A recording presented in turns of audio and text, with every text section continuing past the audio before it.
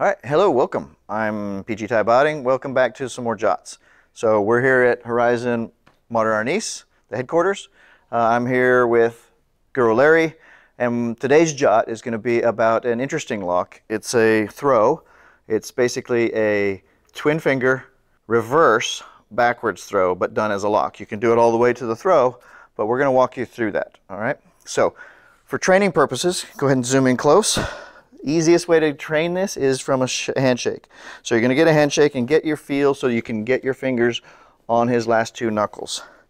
You're going to brace the elbow for training purposes, bend his wrist backwards towards the elbow, and then you're going to get these two fingers and force them through this triangle here and basically back towards that bug, and they go flying. And if you pop that through, boom, they'll go into a throw.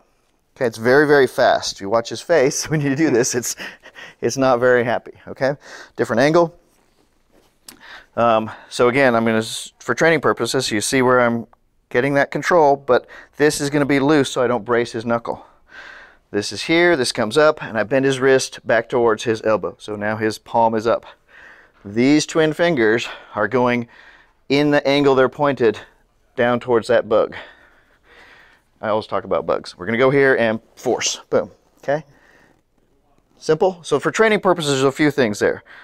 Turn it over, get the elbow, put the pressure there, and make sure the pressure's on the fingers, not the hand. So if you brace the hand, I've taken all the control away, right? But if on the fingers, I have much more reaction. Make sense?